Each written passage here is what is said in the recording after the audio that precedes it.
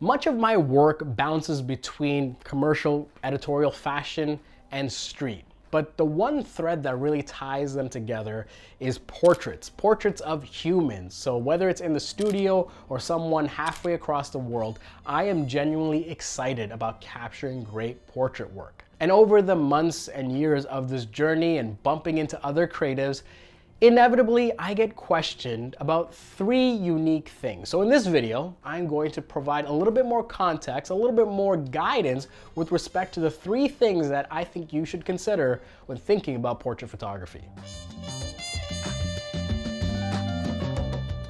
Cameras. What's the camera? What's the camera that I should use? And even by extension of that, the lenses. Let me say this. Most cameras are better than most photographers. Pretty much any modern camera on the market in the hands of a good photographer will create a good image. So when you're looking at what camera should I get or what camera should I rent, really look at what you value most. Is it having the most megapixels or the most dynamic range in your file? Is it having something that feels nice in the hand so that if you're capturing in a dynamic way, it just feels easy to use? Is it something that gives you access to very unique or even vintage lenses? Instead of chasing all the specs, what I will say with respect to cameras, look at what's important to you.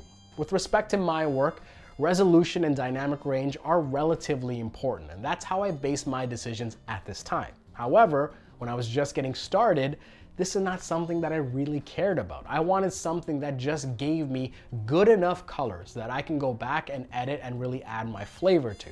So with that in mind, really look at where you are in your creative journey when you're making a decision and focus on the things that is really gonna help you further yourself in that creative journey. The conversations about megapixels, full frame versus APS-C, all these things, you can mitigate them by technique.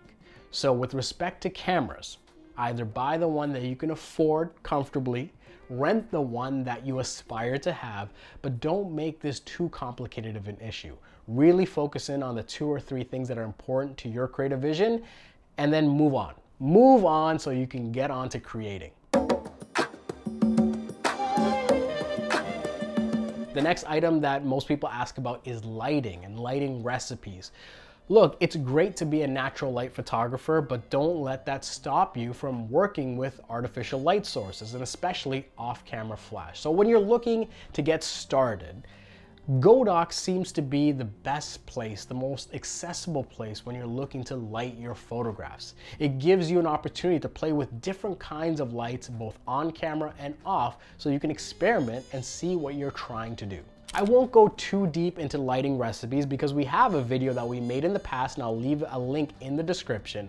But when you're thinking about lights, take a step back and look at the images that inspire you. And from there, start looking at where the light sources are and how you could replicate that. Some things to keep in mind is that if you look at the light on a subject, do you want it to have this soft and more angelic look, or do you want something with hard cut shadows? Having a light source close to your subject is going to give you that diffuse, soft light. If you have something that's further away and doesn't have a softbox on it or any kind of light modifier, well, that's going to give you much harder light, much more of this contoured look. So look at images that inspire you and then work backwards to understand where was the light angled and what kind of characteristics does this light source provide. Admittedly, talking about lighting, well, this deserves its own masterclass. It's hard to summarize, but what I will tell you as guiding advice is look at images that inspire you and work backwards from there. Look at how strong the light is with respect to the shadows and really try to understand how you can replicate this in the process.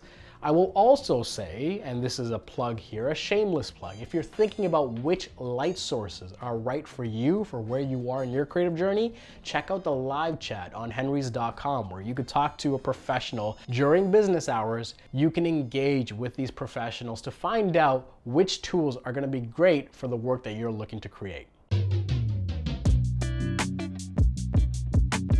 The last item that I'm going to talk about that rounds out this list of top 3 things I get asked about when it comes to portrait photography is posing.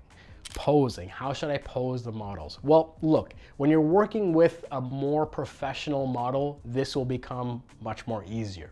When you're working with someone that's a little bit more junior, you're gonna have to do more coaching. So investing here is something valuable because it could make your work easier on set.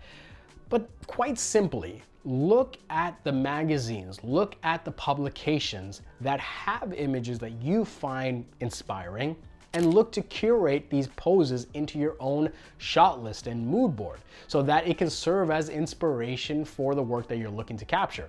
When you know what you think is good, well, you can go ahead and try to replicate that. I should also say that you should understand the limitations of your subject. Not every person off the street is going to be able to execute these extravagant poses that you might see in Vogue, Vanity Fair, or Harper's Bazaar.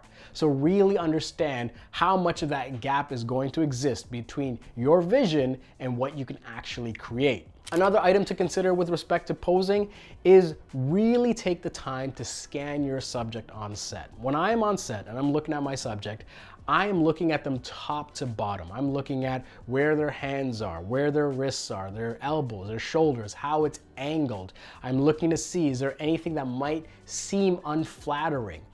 The attention to detail here makes all the difference. I want to make sure that there's good separation between the fingers so there isn't this penguin hand situation happening. I want to make sure that maybe their bicep and their elbow is not tucked in too far so it looks like a blob almost when the image is captured on camera, that you have a little bit of breathing room between the outfit and the model's limbs. All the attention to detail here will make the difference. So when it comes to posing, and this itself could also be a full-on masterclass, just look at all the details. Scan your subject top to bottom and really be critical of where each piece of this human is oriented. And there you have it. Those are the 3 items that I get asked about the most with respect to portrait photography. So let me know what you think, and more importantly, is there something within these 3 that you want to know? Let me know in the comments down below. As always, my name's Gadgen. Thank you so much for watching, and I'll see you next time.